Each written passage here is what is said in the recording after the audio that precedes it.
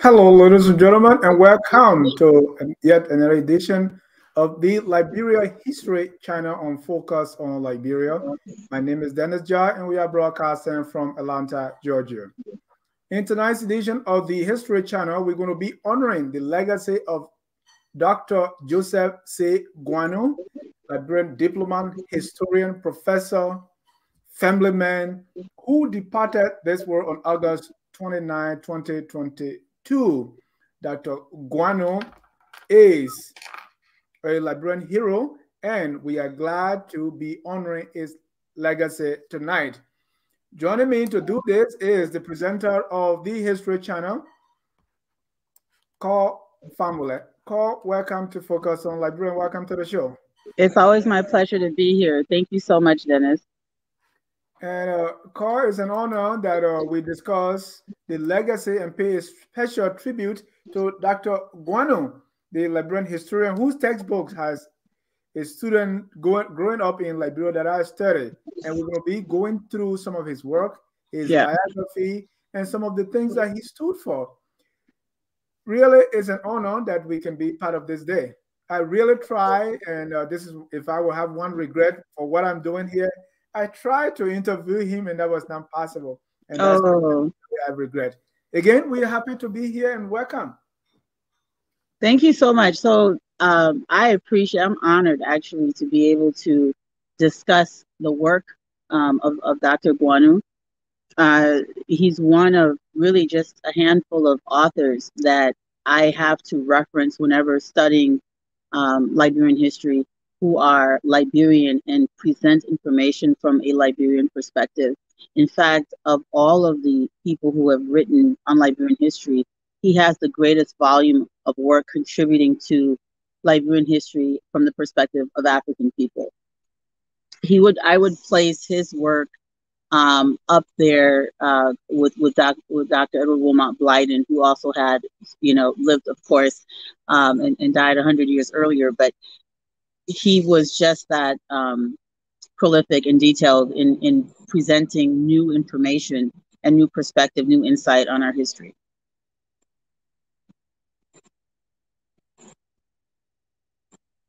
That's Dr. Joseph Saye Guannu. Yes.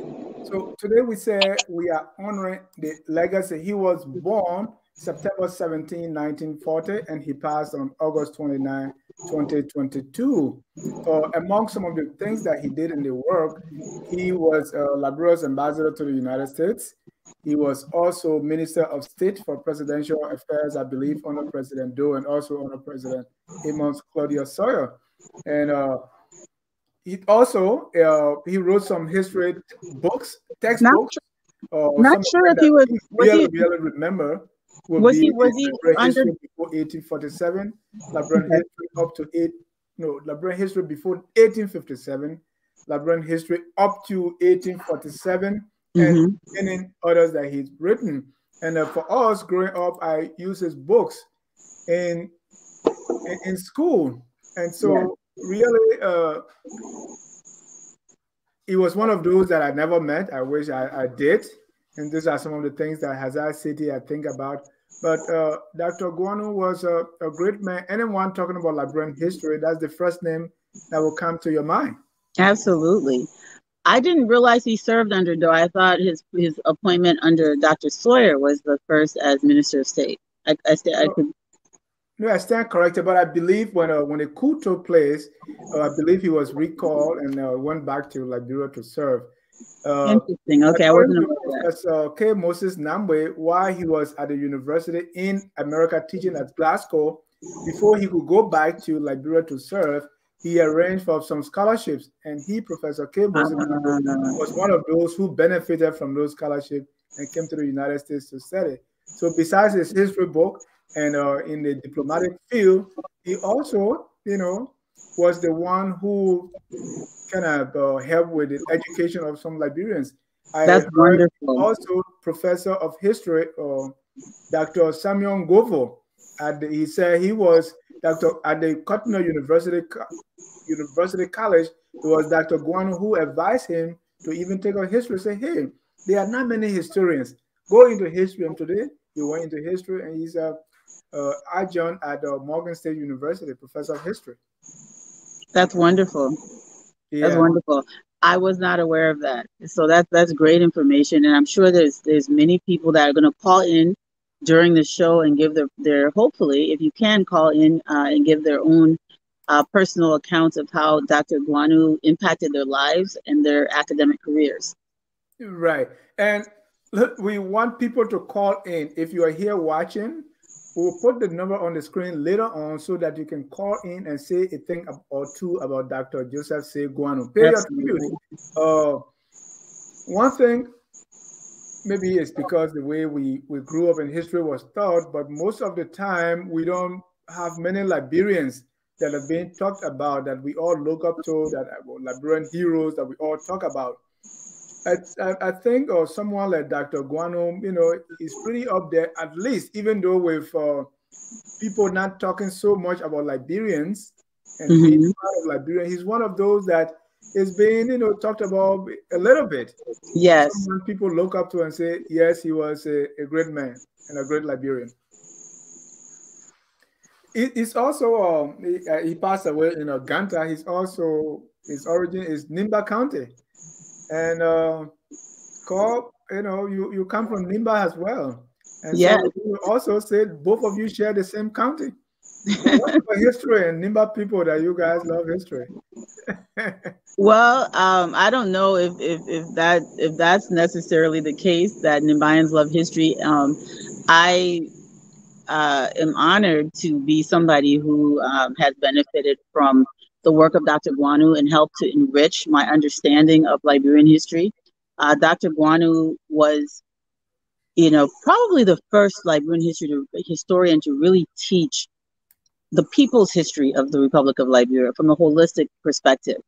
So that in fact is quite an honor for Nimba County to have produced someone who was able to present a holistic history of Liberia, and not only from a political and administrative perspective, but also from a cultural perspective, which is incredibly important because most historians that wrote about Liberia were not Liberian. They were European or American, or when I say American, I mean of European descent. And those people tended to write about our history in often a very demeaning and belittling way when it comes to the human beings that they were writing about. And of the immigrants, the African repatriates to Liberia, they also did a great job of, especially Dr. Edward Wilmot Blyden and others, did a very good and thorough job of documenting what they experienced and what they saw. What Dr. Guannu did was he brought in the oral history, that which had not been previously written from the time period. So the perspective is deeper from that context. And so it gives another layer, another dimension to the story that would not have existed had he not put in that work to conduct interviews of elders who were, in the sunset of their lives before they passed. There's only so much you can collect after someone's gone. And Dr. Guannu went into these towns and villages and spoke to the elders, meticulously documented what they knew before they passed. So that cannot be recreated. And for that effort that he put forth, Liberia should be very thankful. Right. And you went into, what I was about to ask, we have Liberians writing Liberian history. What makes Dr. Guannu different? And what was his theme? What was the perspective that he took? So Dr. Guannu wanted to be or to create what he had missed growing up, which was a story that told, a history that told his story, right? A history that told his story. And so he felt, that he was pretty much not a part of the story that was being presented. So he wanted to be that person that presented his story in the greater context of Liberian history. And not only his story as a son of the North Central Territory of Liberia, which is Nimba Lofa, but also really deep, presentations on the Southeast, on other areas of the country.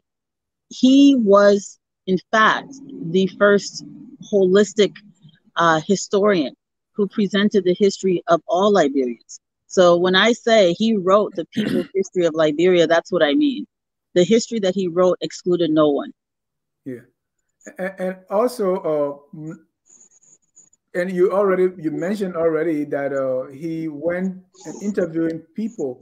So, like, did he? Was that actually unique to Dr. Guannu? We always talk about the primary sources, secondary sources. People look at records from libraries and reading through Dr. Guannu's history. Where did he get his information from? From conducting interviews. I mean, there were other projects even before Dr. Guannu that chronicled oral history as well. You've got the Gola folklore. You have many examples of people doing this, but it was always really just hyper focused on one area. So if you do the Gola folklore, it was only on this particular ethnic group. And then you had Beslow and others who wrote their own biographies, people that were alive in the 19th century, the 1800s, who wrote their own story. So Beslow has a biography that talks about growing up in the 1800s and what he remembers about his culture. But it is not encompassing of the entire country's history. It wasn't even in the context of the country's history. He was just talking about his own life. So we can draw upon Beslow's story to understand what was going on within the Vai kingdom as Liberia was being created. But what Guannu is doing, and what Guannu had done, and what his work has done, is it has presented it in the chronological context of Liberian history as well. Right. And what was happening. For example, if not for Dr. Guannu, none of us would have Suakoko's name on our lips.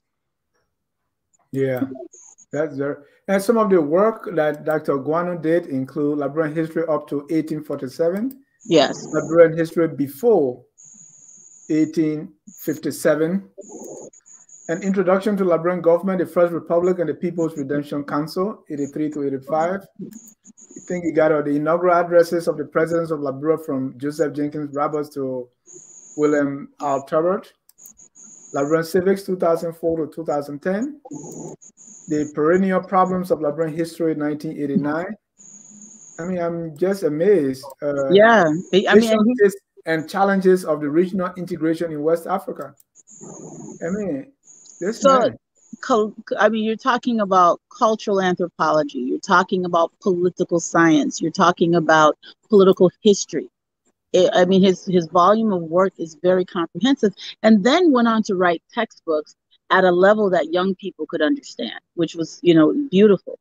And I think, other than Doris Banks Henry's, I'm not aware of any other Black textbook authors in the context of Liberian history. Yeah, no, that's very important. It was Dr. Joseph Saye Guannu, and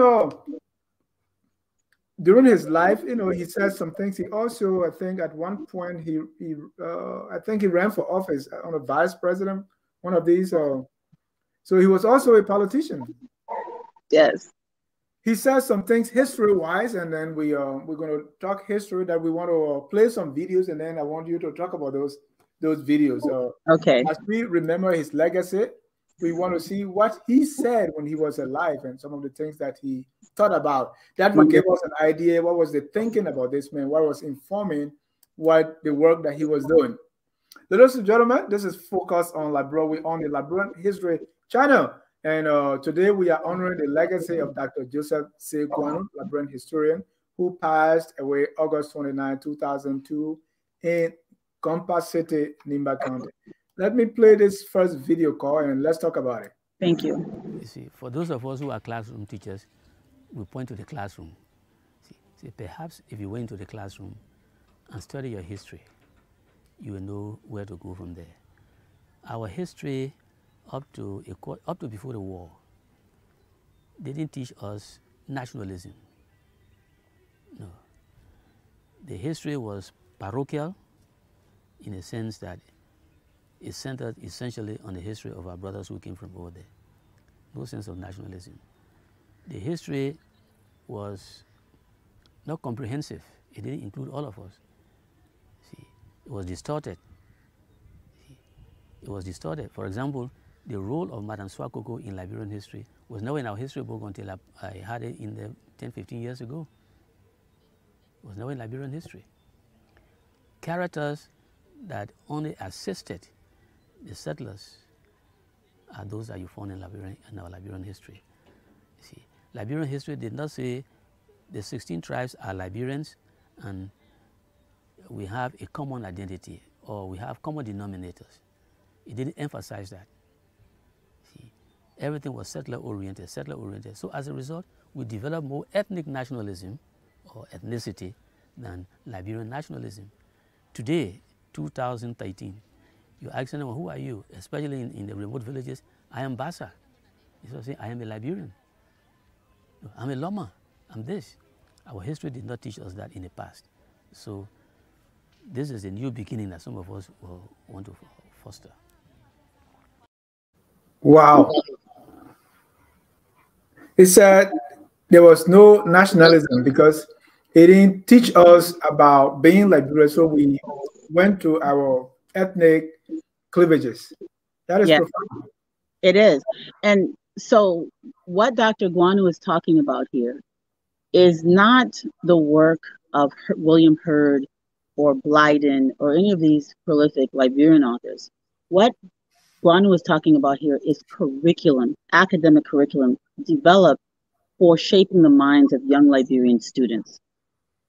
This curriculum was extremely narrowly focused on only those who came from the United States. And even in that context, really, for lack of a better term, whitewashed their story and made them into a homogenous group while simultaneously erasing the legacy of the indigenous people who even were educated early on and contributed to developing and advancing the cause of the state, as well as the exclusion of the importance of the people who were semi-autonomous, still in the what they considered the hinterlands at the time. So Dr. Guannu is describing in this a story, the negligence of the Liberian curriculum as it relates to history. There were many people completely erased. For example, the huge population of recaptured Africans, which are people who came from other parts of Africa who were unlawfully pulled into the transatlantic slave trade and redirected to Liberian soil. That population of people exceeds the population of repatriated African Americans. Those people's story is completely omitted from the academic record of history that's presented to students. So if you're going to even learn about them, you have to go and dig outside of the Liberian school curriculum to find this information. That's a travesty because many Liberians, there are more Liberians who descend from even the recaptured Africans than there are who descend from African Americans. And so it gives people a false consciousness, a false identity. So a lot of recaptured African descendants don't even know their own roots, their own history, their own story. They're omitted from the Liberian story. There are also great numbers of what we consider to be native or indigenous people who did magnificent things. They are only discussed in the very peripheral kind of like a footnote. How much do people study, the Didwo Twes and the Wollos and the Natesie Brunels? How much do Liberian young people in high school? I mean, once you get to high school, I'm not talking about, you're not going to get into these details with maybe an elementary school student, but when you get to 6th, 7th, 8th, 9th grade, you're getting into some real depth of thinking. And at this point, the curriculum should be presented to young people in a way that is inclusive and comprehensive. We are not saying, and I don't think Dr. Guannu was saying, that there is anything wrong with talking about and teaching the history of those who created the Western style state, but the omission of others who contributed to not only advancing the cause of the state, but defending the sovereignty of the state. That was a tragedy, and that made people feel that they were not a part. It not only made the descendants of the indigenous people feel they were not a part, it also, the same curriculum made the descendants of repatriated African Americans think that they were the only people who developed the state. So everyone is being fed this very narrow, misinformed, misguided, watered down version of our history. And they're all behaving accordingly. So you'll hear the descendants of repatriated African Americans say, this is our country, we created a country, because they don't know the rest of the story. And you'll hear the sons and daughters of indigenous people who fought for this flag say, this flag does not represent me, this is not my country. You know, you still hear this in 2022 because they don't know any better, because the way that the history was presented. So what Dr. Guannu was trying to communicate in this is that we have to tell an entire story to create a sense of national identity and belonging. If we fail to do so, if we fail to let everyone know what stake they have in the nation's development, its creation, its protection, its advancement, they're not going to understand why we're all, living underneath this one banner that we call the flag of Liberia. So, and I see the distinction you're making there when Dr. Guannu said the history was written this way, or the history of Liberia did not include everybody, or the history. You're saying what he's saying there is merely the curriculum because the history is there.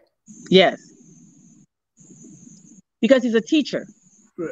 He's an educator. So his focus, obviously he knows better because the history's there.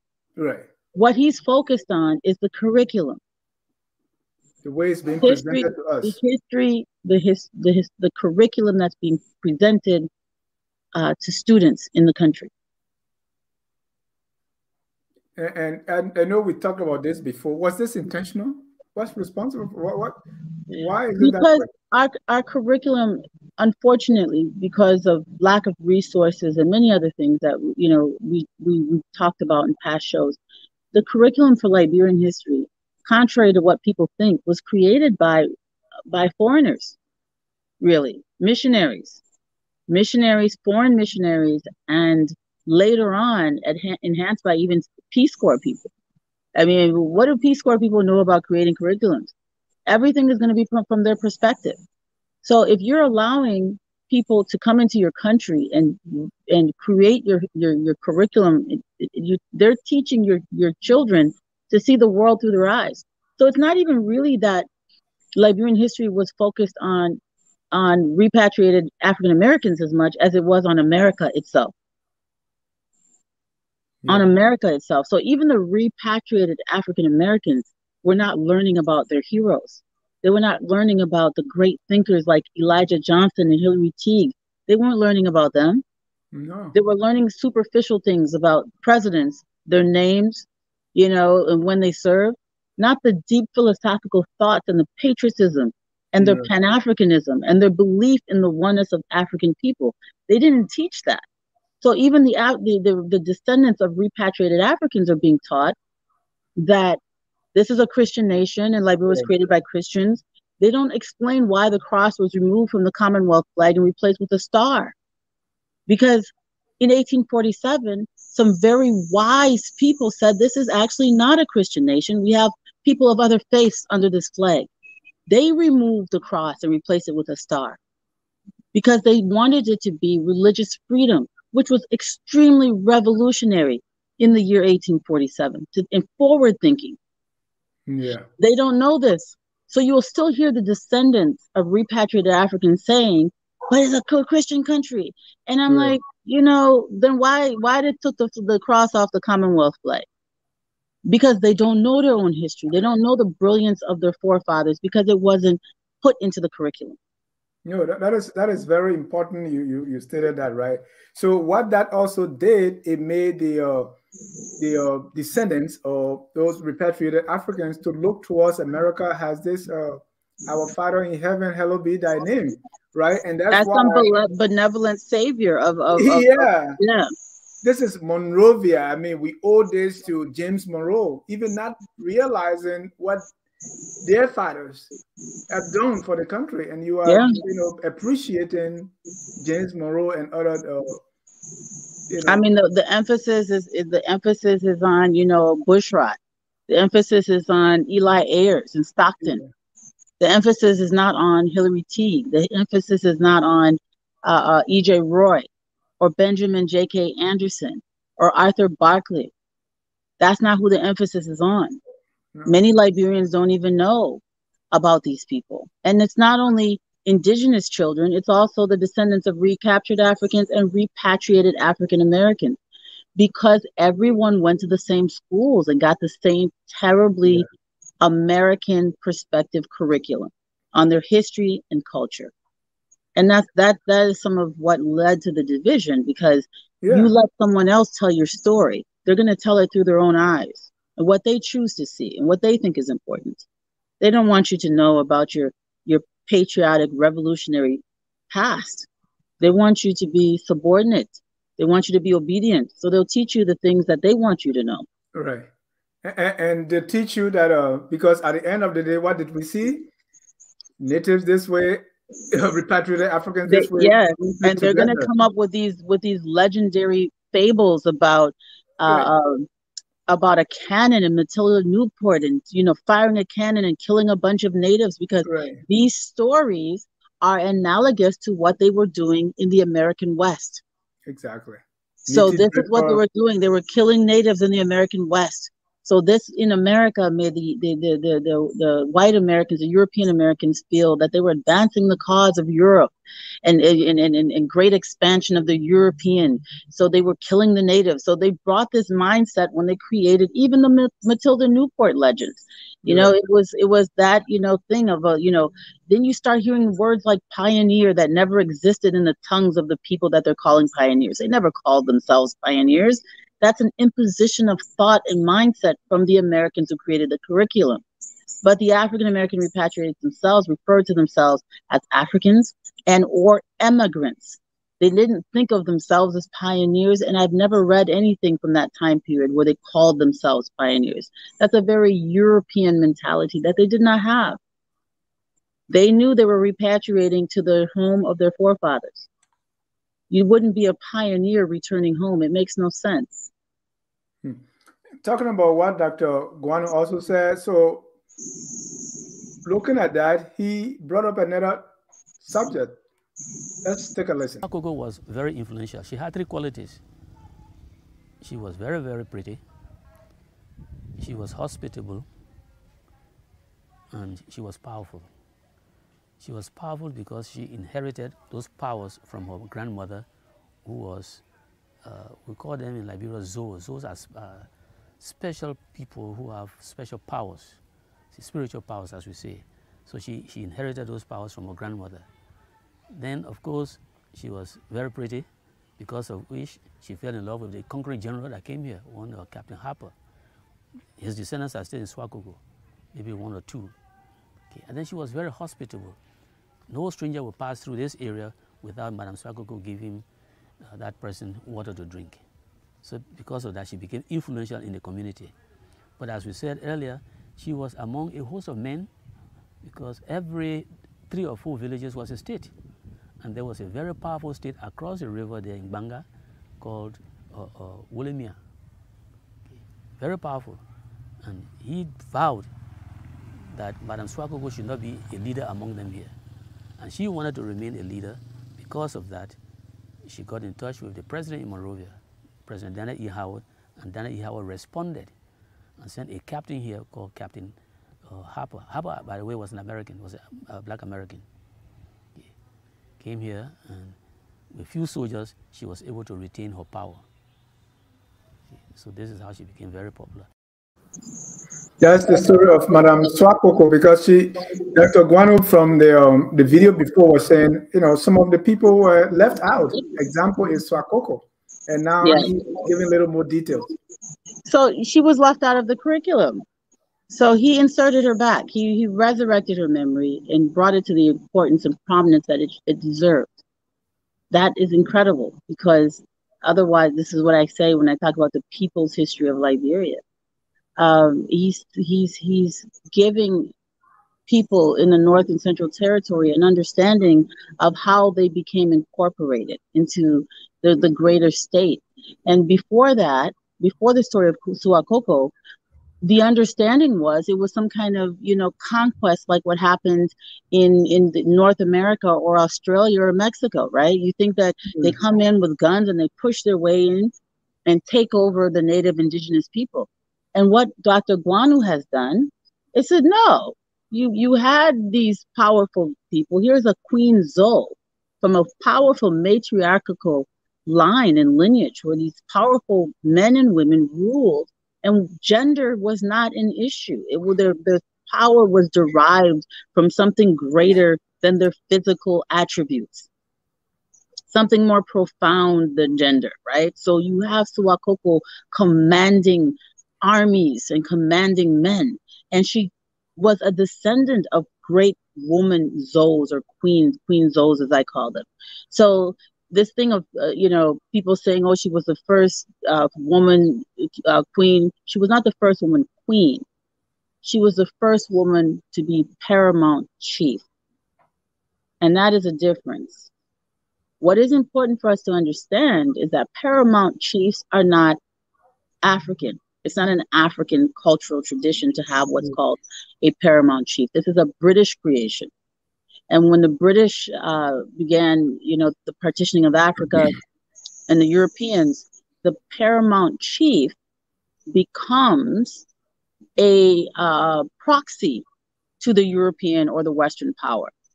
So this is their agent who is now paramount to the lesser chiefs. And this happens after they have been annexed and incorporated or subjugated. So Suakoko was a queen before she was given the title of paramount chief. And she came from a long line of women who ruled through their own right and their own tradition. The important reason that Dr. Guannu presented Suakoko and put her where she belonged is because in the very early part of the 20th century, from about 1900 to about 1920, as they tried to exert their influence over the hinterland, which was pretty much autonomous until this point, from 1847 until about 1900. They could not do it. They did not have the power or the resources to do it. The Northern Central Territory was held together by a very powerful federation of ethnic groups. And these people were not allowing the Liberian government to annex them. There were also many rolling wars between them. We've talked in the past of Samori Touré's Wosolo Empire collapsing in 1898. And what occurred afterwards was chaos. There was a push downward into the Liberian territory of these people who were defeated, remnants of the Wosolo Empire, entering into the Liberian territory. And they came in with violence. And these people were of multiple ethnic groups. I call them Pele Madingo, Loma Madingo, because these are people who had been part of Wosolo and had adopted much of the culture of the Malinka people. However, their roots were from the Guinea Forest region, which was usually Bandi, Pele, Loma, and all of these things. So ethnicity was fluid. As they moved in, Queen Suakoko and others were fighting, resisting the encroachment on their territory. So as Wosolo fell and the French took over that territory, the remnants now needed to expand their territory southward. There were these violent wars.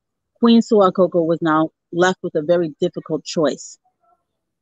I don't think that this is what Dr. Guannu and other historians say it was a difficult choice. I don't know what they mean by difficult. To me, the choice was obvious. You have these forces, this chaos brewing, lots of wars and death and destruction, the burning, the slashing and burning of villages, massacres. They could not control the situation. And at some point, it was Queen Suakoko who made the decision that it is better for us to seek the protection and the stability of being Liberian than to continue these wars and eventually end up French territory. This is the part that people never talk about. Because if the Liberian government had not come and exerted control, this chaos would have given France a cause to then annex the territory for themselves. And all of those places that we call Nimba, Lofa, Bong today would have been Guinea, if not for this one woman and her very brilliant decision. Right. And call that could also mean that because nobody liked to surrender, because I think they were looking at like the power in Monrovia has fallen, right? So how can we just surrender our territory and our control over to them? So I think it's from that perspective that it was difficult. That okay, it's better to give this, because each of those areas controlled by them was a nation by itself. So now you are giving it up to a foreign power. So that should be different. Yeah. So the thing I understand, which is true. However, sovereignty was not an option, and they knew it wasn't an option, because much of this chaos was being instigated so that they would either lose their sovereignty to France or to Liberia. But politicians, right? They never give up. Even when it's very clear that you're going to lose, they say they're going to win. I think she knew better, because those who did not know better are Guineans today. And I think we don't give her the credit that she deserves in having the foresight that she had. I think she understood what the choice was. Right. But she's a Zoe. I think she knew that. I think she knew. Power. Yeah. Well, not only that, but she had this massive military. They knew what was happening north of them. And they knew that the French were subjugating people and also destroying shrines. Yeah. Destroying traditions, destroying shrines and mosques, right? Because you had a lot of Muslims in the north, what is now Zerikore, which was part of the southern portion of Wosolo Empire. So they knew what the French were doing. She had intelligence. So it wasn't like she was just, in some little place. People would come back and say, oh, all of these massive traders, these trading networks, the people in the north were producing, they were the ones purchasing goods from them and all kinds of things. They're letting them know, hey, they've burned all of these cities, these trading centers. They've burned the people's mosques. And there's, all of these refugees from Wosolo coming into the area, the region, they're coming with violence. So she knew things would never be as they were after the partitioning of Africa. Maybe she didn't understand that there was a Berlin Conference and that they had carved out Africa, but she understood the world had changed and that they could no longer really govern themselves the way they had been doing prior to this situation. And in order to save herself and even save her enemies, she understood that they had to stand with Liberia. And Carl, I think also we're talking like Dr. Guannu said that these people were erased. So for a woman like Suakoko, at a time that she was a leader, what was happening to women in the United States? Exactly. So there's no incentives for them to promote women to say, well, what we have not been able to accomplish is happening in this place in Africa. Of course. Well, they didn't want to give Liberian women the idea, especially indigenous women, the idea. You're bringing in Christianity from a perspective of the inferiority of women, that they're the property of their husbands at that time, right? So you're bringing in these new traditions where the traditional setting of African women before the introduction of some of these Abrahamian religious practices was a balance, was an equal yoke. Yeah.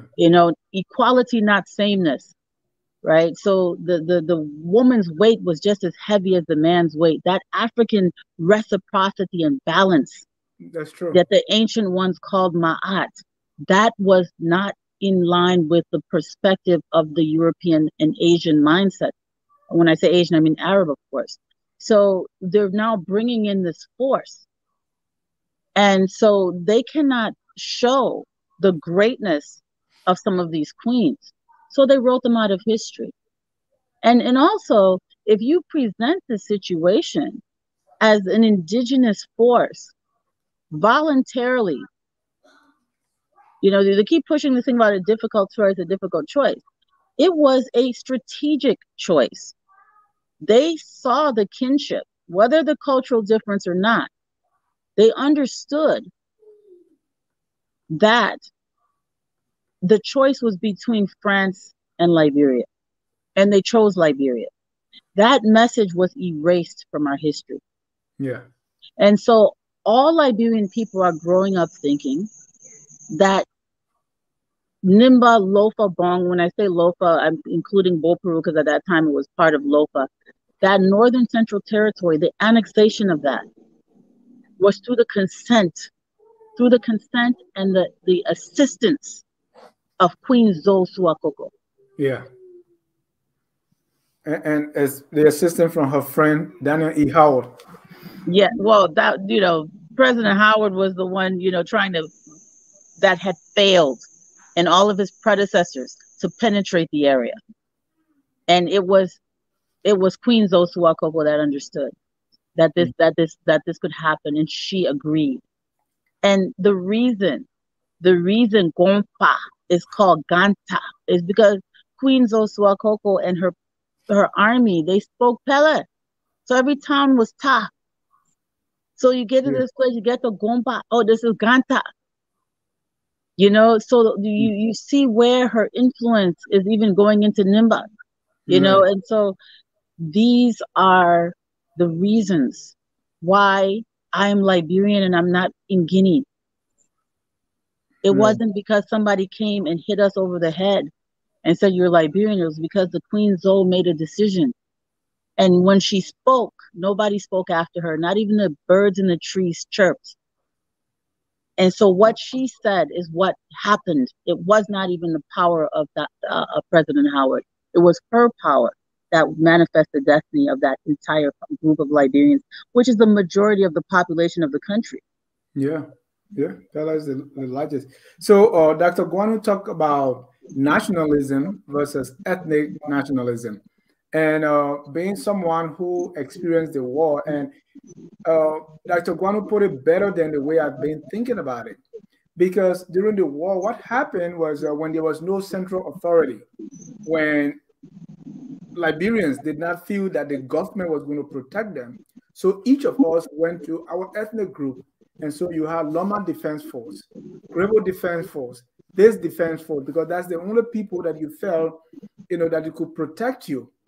Because there was not the central authority. And we have not even learned to have that strong allegiance for the country Liberia. Hey, we all one people. So Dr. Guannu is right. So that's how ethnic nationalism, and even up to today, exactly, that is still a problem. And we sometimes give it a bad rap and say, oh, this is tribalism and this is the people are bad. But something got to hold you together, right? And you got to go somewhere to feel that sense of belonging.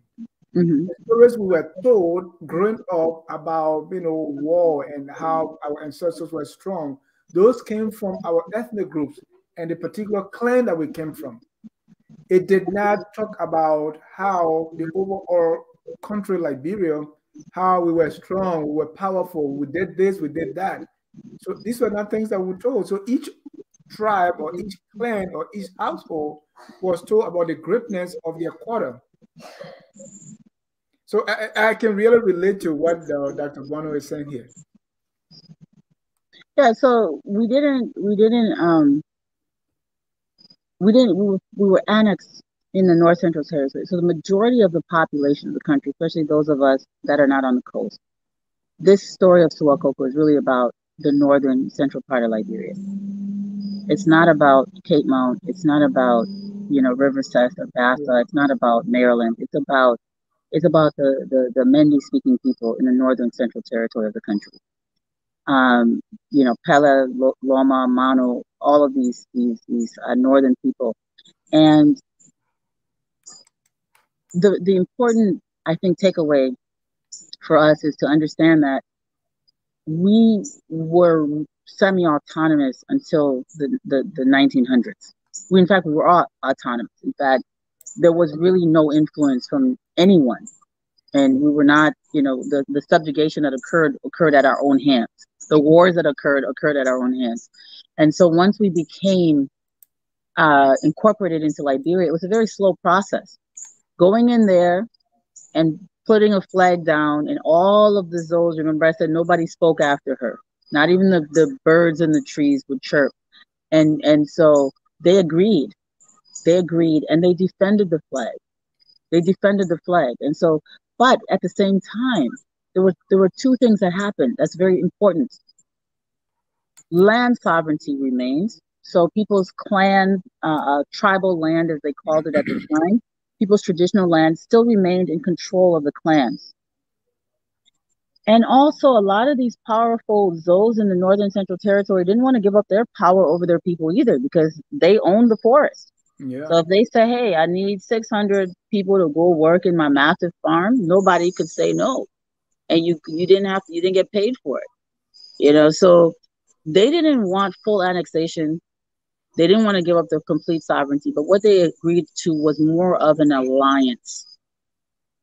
And that is where the process was long and slow, because you're talking about these very ancient connections and organizations of people, and remnants of old nations not wanting to erase themselves up until 1964. Yeah. You know, so you hear Bishop Kula and others talk about how they didn't want the roads to come in.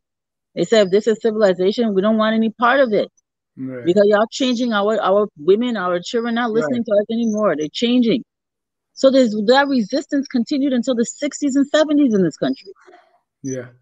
And so this was an alliance, but with no framework document. No, I'm kidding. Yeah, it was deeper than a framework document. Oh, you're talking about between the government and the people? Yeah. No, yes, it was something. It was because they didn't really have. So even when you're talking about hut tax and stuff like that, when they started, okay, we're going to start taxing. What happened? The chiefs are like, yeah, okay, we'll tax. Okay, some for me, some for the government. So it was you know, they didn't want to share their resources. People act as though they didn't pay taxes before the Liberian government came into place. In my culture, in our history.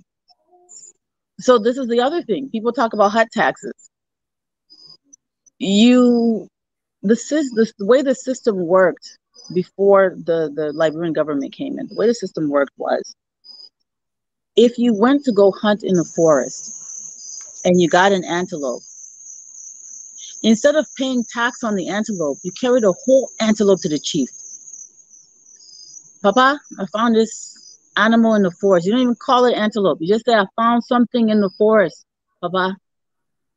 And the chief will come out of his house or from off his chair. He will look at it and he will say, okay, take this leg and give me the rest. And so instead of you paying tax on that antelope, the chief gives you the portion he wants you to have. Before this system of annexation occurred, everything belonged to that central authority. And out of the wisdom of the way the system was set up, everyone got to get something. So you would take the leg, but then not that the chief would take the whole thing and eat it, but he would then divide the rest and give it to those who need it. Yeah. So that distribution, that taxation system already existed. But if our history had been holistic, our people would understand that there's nothing strange about it. What the problem was is that it was different, it was foreign, and it was not being implemented in our tradition. It was foreign because what we knew was communalism. Yes. So that animal belonged to everybody. Dr. Guannu stressed another important piece here, and it's about rewriting Liberian history. Let's take a listen. Liberian history needs to be rewritten. It needs to be rewritten because it does not it does not include many of the makers of Liberian history. For example, Madame Swakoko has not been in our history until very, very recently. It has not been, or she has not been in our history. I'm talking about written history, not oral history. Oral history, yes, she is there. But written history or accomplishments, what impact did she make on government? What impact did she make on her own society? We need to know more about this. When we talk about Madame Swakoko, we're talking about all the Madame Swakokos, from Cape Mount to Cape Palmas, from Vaitown to Vonjama. We need to have them included. And to do so, we need to make some sacrifices. Okay. Some of the sacrifices would be to go to the Western world where Madame Swakoko's memorabilia are there. We go to the Western world where records are there of what she did here. For example, the Harvard team that came here in the 1920s. Okay. We need to visit them. Okay. So what we are doing on the footage, Madame Swakoko's footage, if historians read it, they will be able to interpret more on our accomplishments. Of course, for impact on the society and how it's going to how they inspire us to do more about ourselves, or know more about ourselves. And just maybe from my end, maybe Greg still has some more questions, but from my end. My old friend Emmanuel Yuri there interviewing. Yeah. Emmanuel Yuri did good with that. Yeah. It's re-emphasizing the point about the missing pieces and what needs to happen. Yes. And so, you know, I think that this generation of scholars, we need to be the torchbearers of that vision of Dr. Guannu's, and we do need to rewrite the curriculum. And again, when he's talking about Liberian history needs to be rewritten, he's talking about we need to rewrite the curriculum to include all of the evidence and all of the information in a historic manner and not exclude information that's available. You shouldn't have to go to, you know, the United States, Indiana University to find out, you know, that there was a person called King Momoru, or you have to go to the Library of Congress, you know, to find out the names of the great ones who came even before Liberia was established, or go to the British archives, or all of these things. These things are the responsibility of a country to create its identity. You must know its identity. You must know who we are. And so I think I encourage all of the young scholars of Liberia who are studying especially social sciences, if you're studying history or political science, even economics, you need to do so from the perspective of your Liberian mind and your Liberian eyes and your Liberian understanding. That's how you advance the cause of your nation, not by memorizing and regurgitating what people think in the West. Bring something new to the table, which is your truth and your reality and your story. Unfortunately, what I'm seeing with many of the scholars, they're not following in Dr. Guannu's footsteps. What I see them doing is quoting, you know, they're quoting European scholars about themselves. They don't even cite Dr. Guannu. They don't even cite Dr. Dunn. They don't cite Edward Wilmot Blyden. They don't cite William Hurd. They don't cite, you know, Hilary Teague. He wasn't French, so he wouldn't have pronounced his name Teague. He would have said Teague. So if you meet African Americans in the South in the United States whose names are spelled that way, they say Teague with a strong G, but they don't cite these people. They cite instead, you know, European authors, because what they're doing is reading their thoughts and regurgitating them. And that's unfortunate. So in order to be torchbearers for Guannu's vision, you must go back to the primary sources and interpret the information from your own perspective. And that's how we would build a curriculum that's going to raise the self-esteem of our young people so that they can understand that they truly stand on the shoulders of giants. And not secondary actors or peripheral figures in the shadows, but the actual people who advance the cause of the state. This is the Liberia History Channel. We are honoring the legacy of Dr. Joseph Saye Guannu. 17 September 1940 to August 29, 2022. And if you want to call in to talk a little bit about Dr. Guannu, pay a tribute, please call the number on the screen, 605-313-6004. The code is 791403. Call and then say something about Dr. Guannu. If you were a student of Dr. Guannu, a friend, a family member, or someone who you read about, please give us a call and let us honor the legacy of this great Liberian. At this time, let me bring in some comments here from those watching. This one from Bill N. V, following live from Dennis Electronic Shop, Banga City, Bon County. That is not my shop, though. Flomo Nunu, following from Logantown, Monrovia. Bill, Flomo, welcome to the show. And then I have an interesting comment here. Benedict Appleton said we shouldn't do what we are doing because we did not give him. For some reason, Benedict knows what happened between. He said, this is belated. Give the man his flower when he's alive, not when he's dead. Let's change our mentality. And this is false. He doesn't understand about this. Muhammad Salih Douglas said, Prof. Call has always spoken about him like this, even when the man was alive. Calvin Weir said there's nothing about Liberian history before 1940 that we can look up to be true. All respect to Dr. Guannu for his work, but Liberian history is not truly known. And all right, it's time to be corrected, so I get that. After Benedict Appleton, there's nothing wrong discussing his legacy at this point. This is all about the life he lived, what he believed, and how he transferred it into writing. You are exactly right, Toby. Mohammed said, thank you, FOL, for this program. Dr. Guannu's idea that our history needs to teach us patriotism and love for our heritage and the belief in oneness of all Liberians is really wonderful. He was far-sighted. His legacy will live on. Mayfi Deco said, thanks, FOL. This is one of my beloved programs on this platform. Core is always awesome. Her insight on Liberian history is splendid. Thank you also, Mayfi Deco. All right, historian Jason Casey, Salia Labrador did not exist until the 19th century. Always giving us some of these corrections. Oh, these are some of the comments. Yeah, so yeah, that was, I think the comments were well thought out for the most part. People who say that, you know, there was no Liberian history. So we have to understand that Liberia was created by literate people. So there is much documented on the state, the republic itself. And we need to understand the distinction between Liberia as a political entity and Liberia as a geographical location and humans that were here before the political entity was created.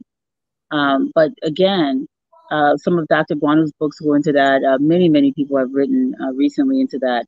And the idea that, you know, there's no history is not correct. Mm-hmm. We just have to, instead of reading Charles Henry Hubrecht, for example, who wrote the political and legislative history of Liberia in the mid 20th century, we should be, as scholars, going back to the ACS primary source records and the actual writings and letters that were things documented by the people who were alive at the time the country was created, and read those things for ourselves, formulate our own thoughts, and put them into paper. Instead, you see people with PhDs quoting Hubrecht. You're more educated than he was. And this is your country, this is your history. Why are you quoting someone who didn't even respect the humanity of your ancestors? Why wouldn't you go back to those primary source documents like he did in the mid 20th century? What makes him more of a scholar than you? You know, you've got people who've gone to the highest level of education and they refuse to emphasize and study themselves in their own country. That is the unfortunate thing. And that's why you hear people saying, oh, there's no Liberian history. There absolutely is. We just have dropped the ball And each generation is responsible to pick up that torch of enlightenment and carry it forward and advance the cause of knowledge and understanding. And so when there was a period of time when the custodians of knowledge and information were racist, that time has passed. The custodians of knowledge and information are now scholars of all backgrounds, including Liberians. So there's just no excuse for us not to do these things that we're capable of doing. There's no excuse for it. If you're joining us, this is the Liberia History Channel. If you want to join the conversation to pay tribute to Dr. Guannu, 605-313-6004. The code is 791-403 pound. Call that number and let's have a discussion. Let's talk about this great man. Still a few more comments here. Belly Mingba say hi, folks. Watching from USA, Minnesota, the Twin State. Elvis Morris here, is a ardent follower here. Say Prof. Joseph Saye Guannu is someone I admire for his scholarship and frankness and honesty on telling of the Liberian history. That is correct. Carl, if looking back at Dr. Guannu, what do you think Dr. Guannu wants us to remember? How do you think Dr. Guannu wants us to look at Liberian history, and how do we pick up the torch from where he started? I think Dr. Guannu would want us to do. We having that problem again, Carl. Yeah, we'll keep calling. Okay, I'll be right back. Yeah, please. It will be right back. Liberian history needs to be rewritten. It needs to be rewritten because it does not include many of the makers of Liberian history. For example, Madame Swakoko has not been our history until very, very recently. It has not been, or she has not been our history. I'm talking about written history, not oral history. Oral history, yes, she is there. But written history or accomplishments, what impact did she make on government? What impact did she make on her own society? We need to know more about this. When we talk about Madame Swakoko, we're talking about all the Madame Swakokos, from Cape Mount to Cape Palmas, from Vaitown to Vonjama. We need to have them included. And to do so, we need to make some sacrifices. All right. My question of the legacy, what does Dr. Guannu want from us today? I would say Dr. Guannu would want us to advance what he was able to do because we have more resources available to us than he did. Not only can we build upon the work he did, but we have more access to more information than he did. And with the advancements in so many sciences that even support history, I mean, for goodness sakes, you've got people using DNA science and linguistics has advanced so much as well. And you know, the recategorization of languages and there's just been so much innovation just in the last 25 years that was not available to Dr. Guannu in the 70s and 80s, that now younger or this generation of scholars can build upon and even advance the story even more effectively and efficiently. I think he would want us to pick up the torch and carry it that much further. History is something that is growing. It's growing as human knowledge and information advances and our understanding of things advances. So I think he was very clear in his last statement, which was Liberian history needs to be rewritten. And again, when he talks about history, he's talking about the curriculum, the story in its written form, the story in its comprehensive form that's presented to students. That needs to be reassessed, and the emphasis needs to be directed towards everyone, not just a particular story, as it glorifies Europe and European perspectives. Any of the work of Dr. Guannu you want to briefly kind of talk about? So there's all of the books that you talked about, but I think for researchers, the Historical Dictionary of Liberia, that's a compilation of work of Dr. Guannu, Dr. Dunn, Dr. Sawyer, Dr.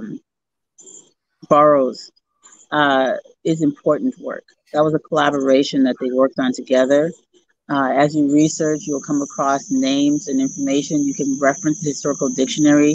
If you're, for example, just to be simplistic, for example, if you read, okay, this is the Boozy, who are they? You go to the historical dictionary, it will tell you exactly who the Boozy people were.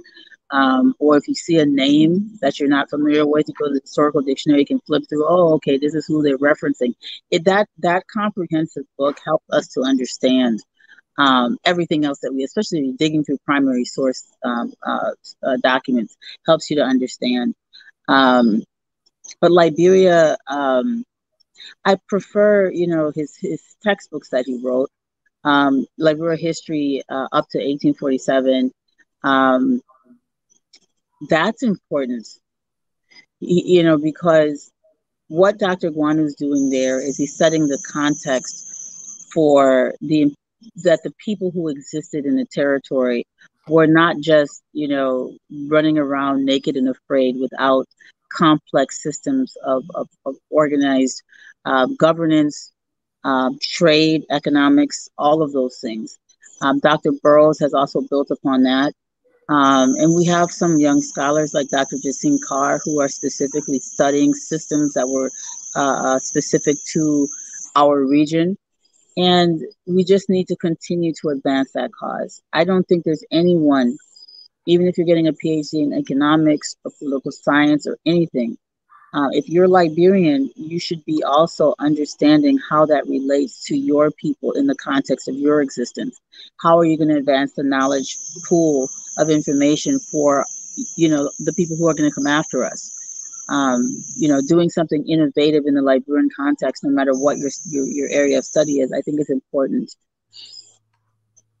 Thank you. You have a question here from River Says Nation. Is it called, how did Dr. Guannu change your perspective of our history? I wouldn't say Dr. Guannu changed my perspective. And I'm not, that he didn't change my perspective on history because I was brought up, I've been studying history my entire life since I was a natural child. So I was mentored by people who were very centered in their Africanness. I think Dr. Guannu, being uniquely positioned as a Liberian person centered in his Africanness, is what makes him important. But he's not the first African-centered person that I've studied. What Dr. Guannu did is not change my perspective, but I think deepen my understanding of our tradition, our oral history. I already understood who we were before becoming familiar with Dr. Guannu's work. And what it did is just reinforced it. The stories that the perspective of the stories that he told, I grew up hearing because I'm a mono woman, and I grew up with family. My mother, uncles, and others are very deeply rooted in our oral traditions. So Dr. Guannu reinforced that for me. But as a student of African world history, I've always been very much centered in seeing things from an African perspective. Thank you, Carl. Well, we still don't have calls here, so we're going to be drawing down the curtains. We'll be drawing down the curtains, and we really appreciate this time. We want to keep it short here so that people really remember this great Liberian. Right. Well, finally, let's close on this one. Or just give me a final word on Dr. Guannu. So for people who aren't familiar with Dr. Guannu's work, I think people need to study it. One of the controversial things, you know what, let me bring this up since no one's calling in. I hear a lot from people, oh, Dr. Guannu said, you know, the Mandingo people just came to Liberia in the 19th century. So there's a lot of controversy around that. And people think of Dr. Guannu as dismissing the presence of Mandingos prior to the 19th century. What we have to understand is when historians are talking about migratory patterns of people historically, ethnic groups, especially a massive ethnic linguistic group like the Mandingos, did not come to Liberia, to the Grain Coast, all at once in one wave. When Dr. Guannu is speaking of a recent migration, what he is talking about is what is obvious, which is the fall of the Wosolo Empire. That was the most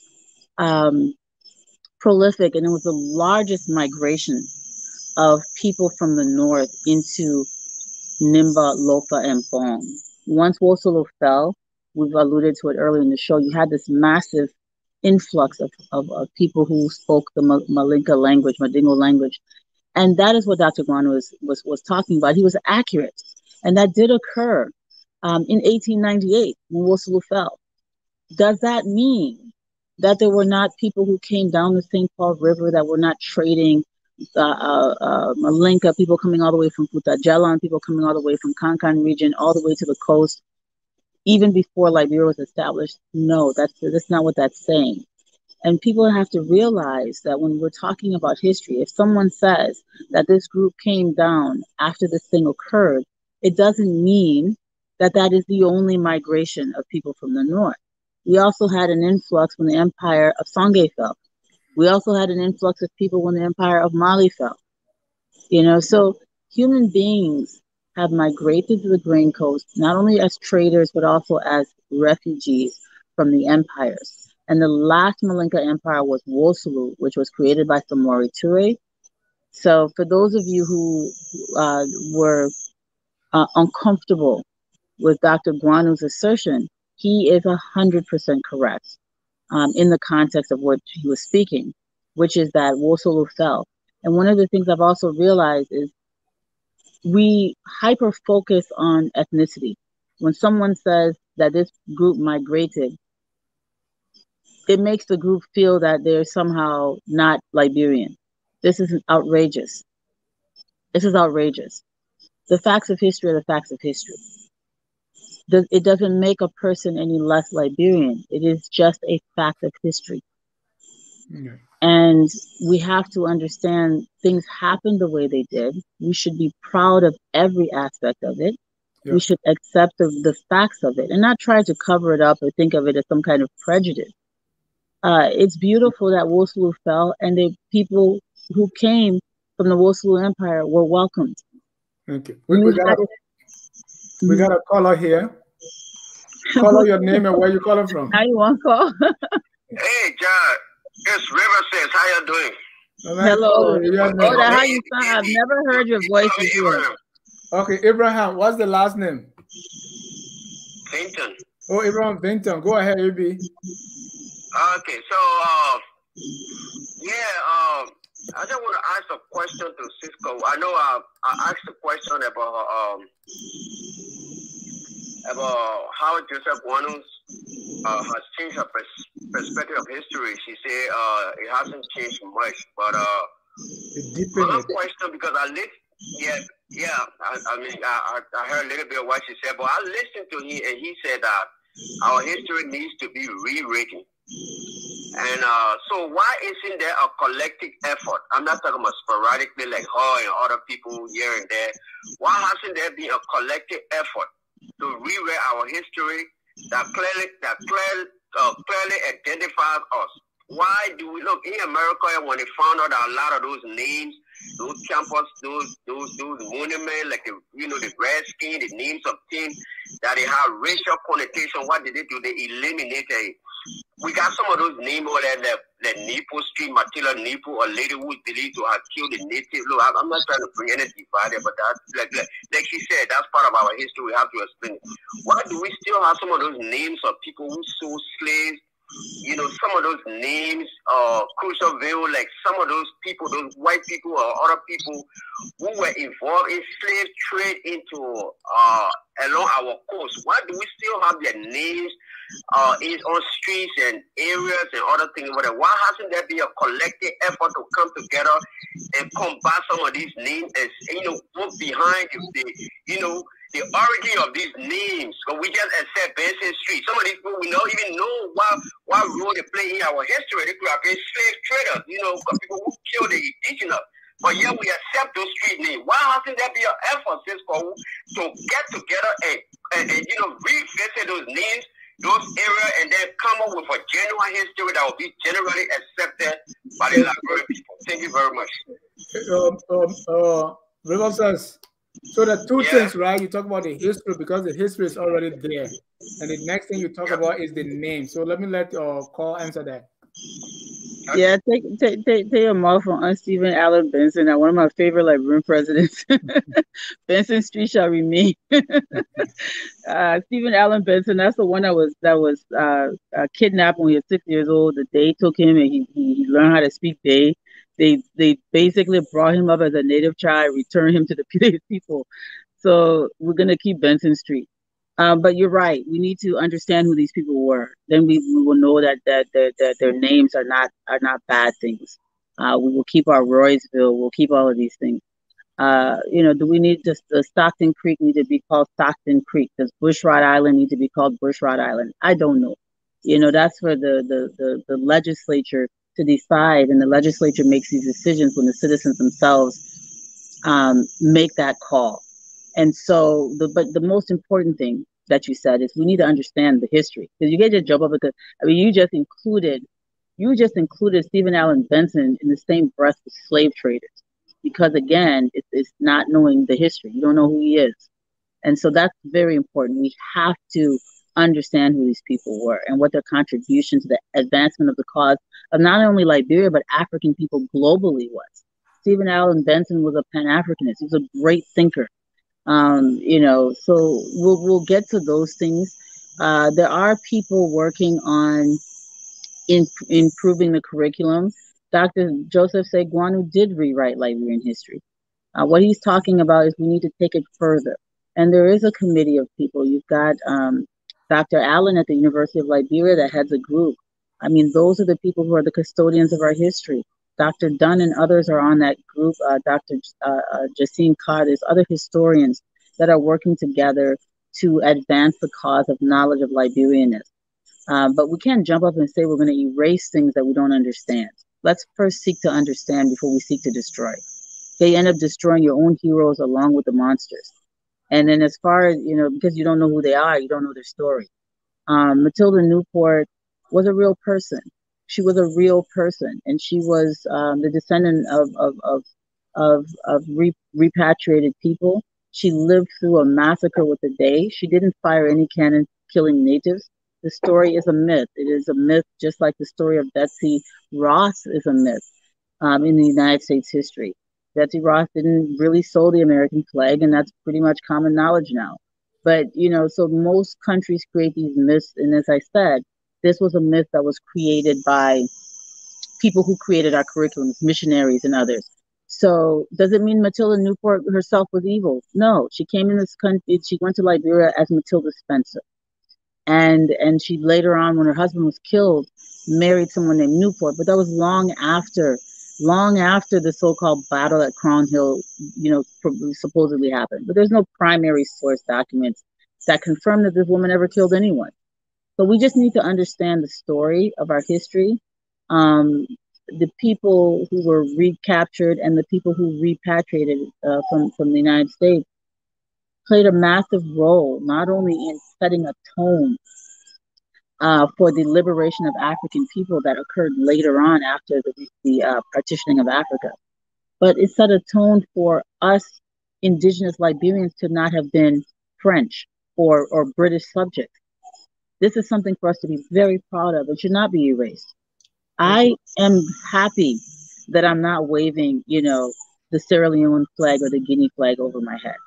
I'm proud to be a Liberian, and I know that my forefathers were Liberian by choice. because the other option was to have been Guinean or Ivorian or Sierra Leonean. Thank you. We have one more caller here. Caller, your name and where you calling from? Hi, good morning from my end. My name is Mohammed Salia Dukle. I'm calling from Sydney, Australia. Firstly, I'd like to thank Professor Cole for what you've been saying there today, and thanks to FOL for bringing out this show. I like to say one thing to reinforce what's been said. That is the idea that our history is supposed to teach us to be patriotic. That the history is supposed to teach us to feel like we one united family as Liberians.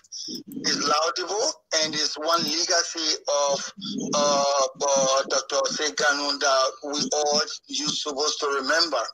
And hopefully we all going to start the beginning of that journey to take that message forth, because we didn't know, we didn't think that the history is supposed to be that.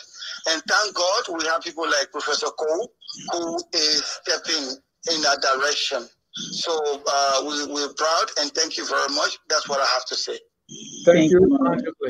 Just to let everyone know, I'm not actually a professor, but Muhammad calls me that. It's like a nickname, so I beg y'all. y'all like to put big titles on people's heads. Make sure everybody calls you Professor Carl. So we have to live up to these big titles, but no, I'm not actually a professor. I'm a student of history. But thank you so much, Carl. Let's have your closing comments on the subject. Again, this is a tribute to Dr. Joseph Saye Guannu. We are honoring the legacy of Dr. Guannu, who passed away August 29. So thank you, Mohammed and Abraham, for calling in and sharing your thoughts. Thanks for following the show as much as you do. I will start next week by discussing the Liberian president. We're going to start with Joseph Jenkins Roberts, and we're going to talk about J.J. Roberts from the perspective of the people, right? So this is the people's history of Liberia, as you know, following the legacy of Dr. Guannu and others. So we're going to tell the story of Joseph Jenkins Roberts from the perspective of Liberians, not from the perspective of ACS. And it's going to be very interesting. So please tune in next week. Tell a friend, tell your friend's friend, and each one tell one until we are able to spread the complete and very positive story of our history. I think many of you that have been following the show still seem to think that there's some ugly undertone to Liberian history. There's no country that exists in the world that did not come, that was created or born of peace and flowers and rainbows and dove, but the story of Liberia is so beautiful in comparison to that of other places that I've studied, including the United States where I live. The story of Liberia is so profound and so important to African world history. We should be proud of it. And the only reason we lack that pride in our history is because we lack knowledge and understanding of it. So please join us next week. We're going to begin with our series with presidents, starting with Joseph Jenkins Roberts. Thank you.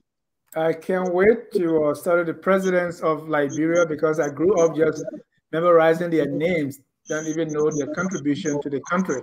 So please keep it here at Focus on Liberia, where we educate, we elevate, and promote all things Liberia. Join us tomorrow, 1 p.m. we have the noonday. 4 p.m. we have On Point, and 6 p.m. we have Prime Time Sunday with, of course, a well-rounded host. We get a few comments here. Dr. Jeshen Kasi, thank you for that. Every country on this earth has troubled history. Sam say, Carl, you are brilliant, and I can't stop listening to you when you speak. Thanks for sharing your knowledge with us. Dave said, our children should not just recite names, but add content to the name. My condolence for the hero that has gone to rest. Jason also call you an excellent, a true scholar. Well, we again say thank you so much for watching. At this time, we're going to, and Jason also want to be nice to me. Okay, thank you, Jason. It's a great program. At this time, we want to close with our song that says, "We are all Liberians," true representatives standing on the shoulders of a great scholar, Dr. Joseph Saye Guannu. Yes. So that's why we close with the song that says, "We are all Liberians," whether you came from the north, whether you came from the southeast, whether you came from the west, we are all Liberians. And let us do everything, everything, to carry forth the legacy of Dr. Guannu. Good night and God bless you. We are